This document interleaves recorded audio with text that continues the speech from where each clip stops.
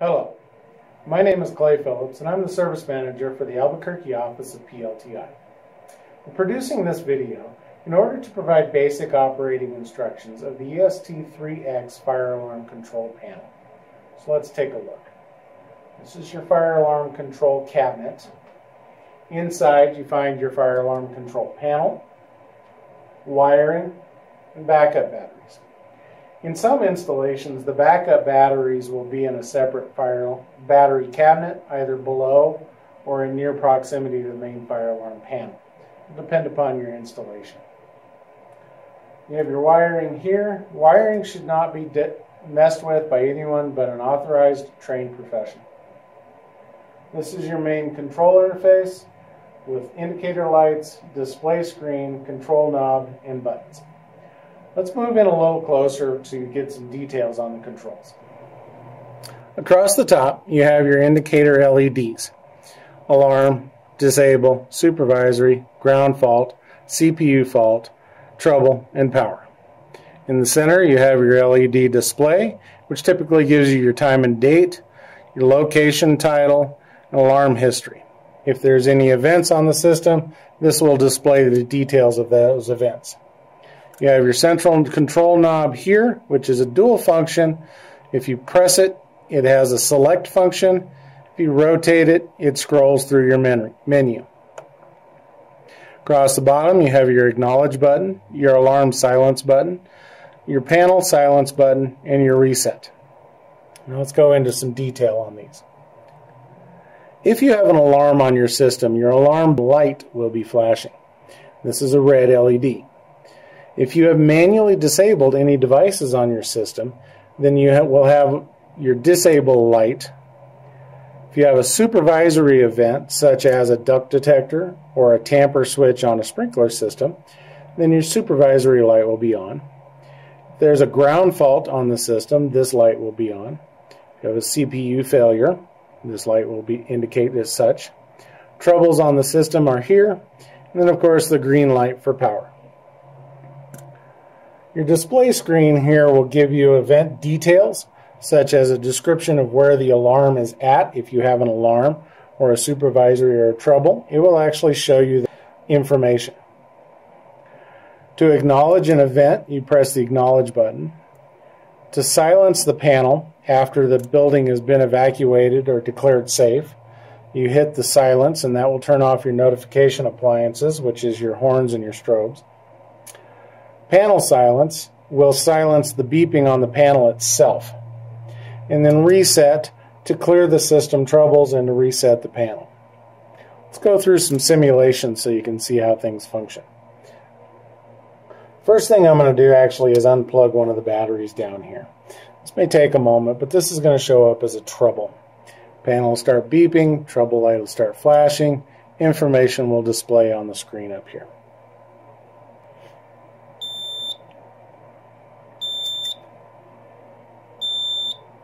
Okay, you see the trouble light flashing. You have information displayed on the screen indicating that there's a trouble in the queue, and the trouble you have selected are local trouble, active, battery trouble. Once I've established what it is, I can choose to act as appropriate for my facility. In this case, I hit the panel silence, and that stops the beeping on the panel. Depending upon your facility, you can then contact maintenance, contact us for a service call, or address the system however you need to. Troubles typically will reset themselves once the issue has been resolved, be it a missing device, a device that's lost communication, in this case, batteries. So when I reconnect the battery, after a moment, the system will detect that the battery voltage is correct again, and that will actually clear itself. There you go. Panel's back to normal, green light's on, your indicator is back to normal, and all your lights are clear here. When the panel actually goes into alarm, this should always be treated as a life safety event. Based on the protocols for your particular facility, the building should be evacuated, fire department contacted, building checked for safety, and once the building has been declared and established safe, then the panel should be silenced and reset. Now I'm going to simulate an alarm by pulling a pull station. When that happens, your notification appliance will trigger, your horns and your strobes.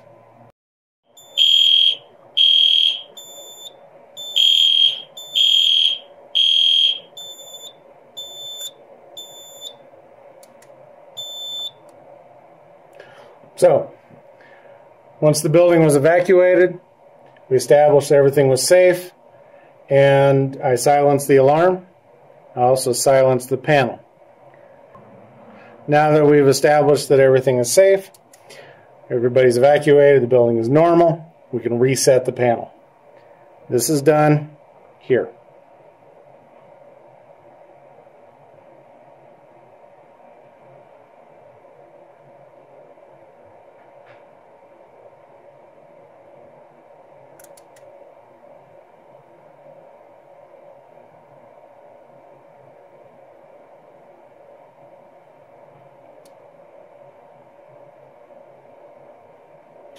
You see it took a moment.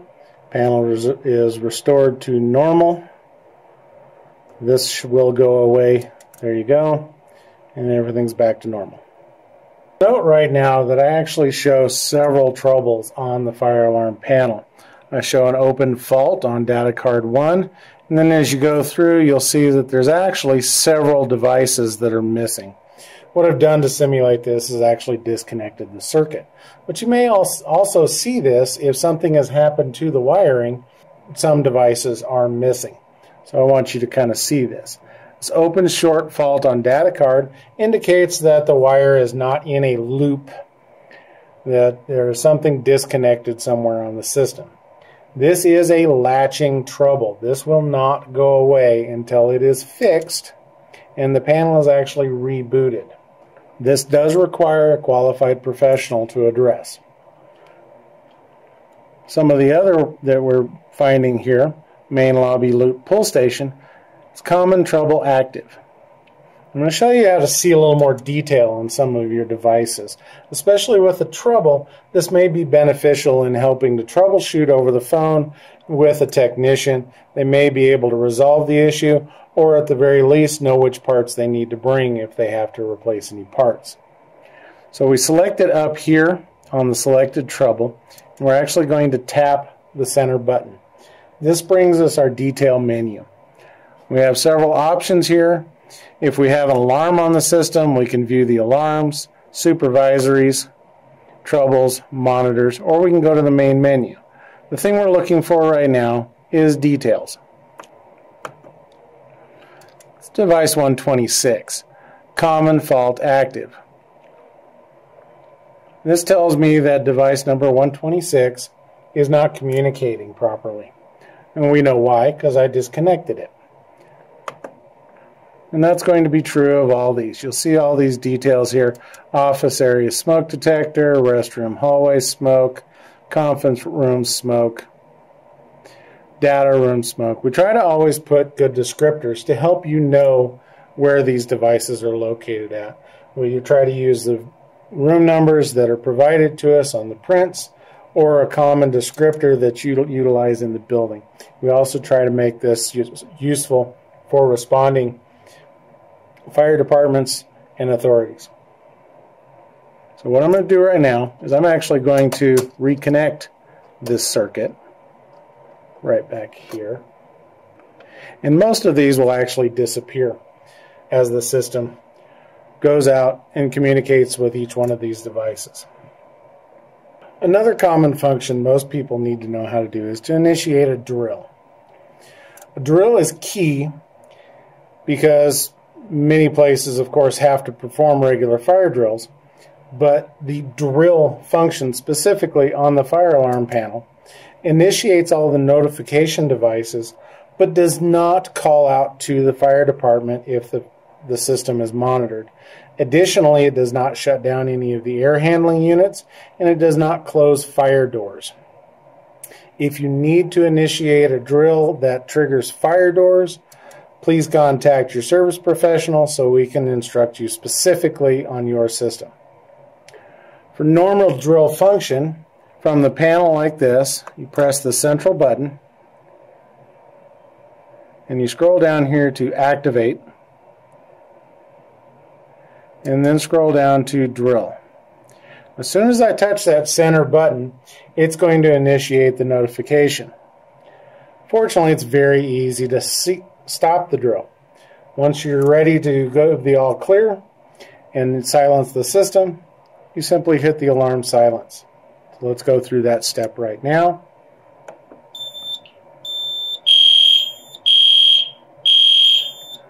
Indicate drill. When I hit the silence, it clears the drill and returns the system to normal. A little detailed information on the events that take place on a fire alarm panel. An alarm, of course, should always be considered a life safety event and treated with absolute seriousness. It should never be taken lightly. If you have a fire alarm system that is given to nuisance alarms, please contact your service provider and allow them to investigate and come up with a solution for those issues. Supervisories should be considered potentially life safety issues. These are issues that, if left unattended, could result in serious issues.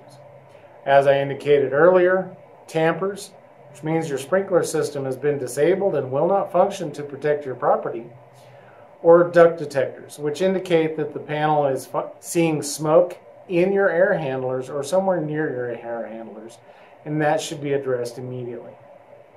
Troubles on the system typically are a maintenance issue.